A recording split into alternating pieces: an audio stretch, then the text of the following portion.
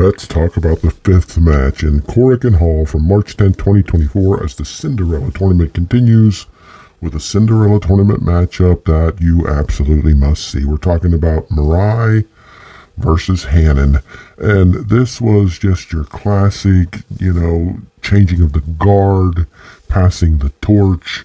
This was Hanan's moment, and yet I'm spoiling it for you right at the start, the first 30 seconds, telling you that Hanan wins an incredible matchup that the crowd built the whole way through. You have to watch this to see what I'm saying. At the beginning, I don't want to say they weren't into it, but the crowd wasn't super hot. They were kind of dull, kind of not really into it.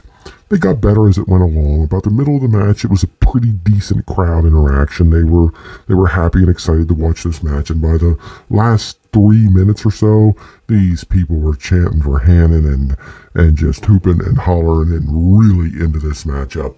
Now again, not on an American level, these are Japanese fans, but you felt the crescendo. Just as the match grew, so did this crowd, and it just matched perfectly. It reminded me of the old days back in the 80s, whenever I used to really, really love wrestling all around the world. That's what this crowd in this match reminded me of as it built.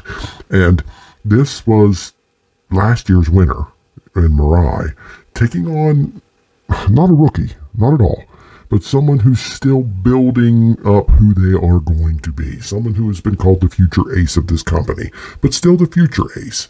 But here, Hanan used the psychology, the story, if you will, of this young girl coming up to the top, getting her comeuppance, being the person you can look to carry Stardom into the future, and she used every bit of that energy to survive the powerful attacks of MIRAI, getting out of them, especially towards the end when MIRAI lifted her up for some kind of driver, and Hanan twisted her body in a way that made Hanan come down on top of MIRAI, sort of crunching her, sort of crushing her in a way.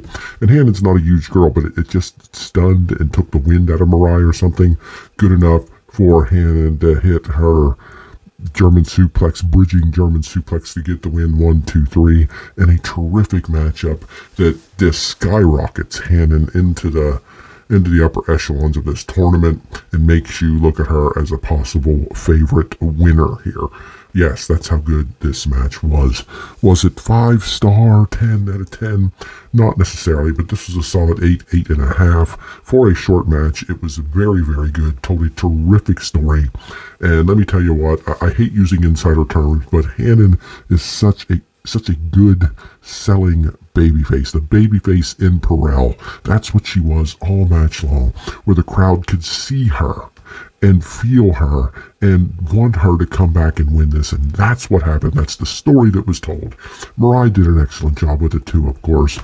She seemed prideful to have done this for Hanan. Somebody eventually had to. This was a big moment. I really see Hanan stepping up and stepping out after this, winning this tournament or coming close and becoming an even bigger star here.